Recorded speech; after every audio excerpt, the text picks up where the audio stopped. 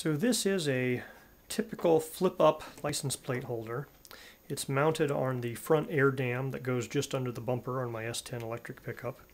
Underneath it I have mounted a switch with a built-in LED indicator that will enable the charger and also have a flashing light pattern that tells me what's going on.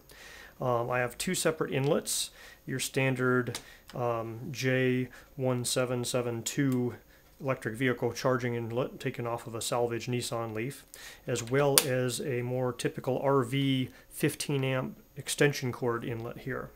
I have a rotary switch here that will select between different modes. I can do 12 amp 120 volt opportunity charging through that guy.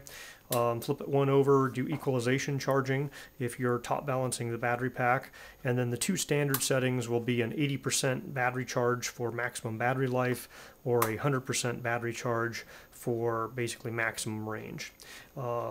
This guy here accepts your standard EV charging gun, and that's what I'll be using for charging primarily. Goes in like that.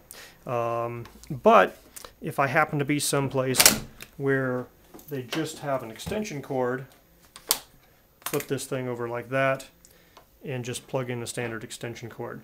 I'm actually probably going to be wiring up a couple of relays such that if somebody plugs an extension cord in here, it will automatically override this switch to the 12 amp 120 volt setting regardless of what the user has this set to, so that anybody who plugs something in there, it'll just work. Also, it'll require there to be 120 volts on these pins before it will attach it to the charger, so that these two will never be connected together at the same time, so that these pins inside this inlet here will never be hot and energized if that guy's plugged in.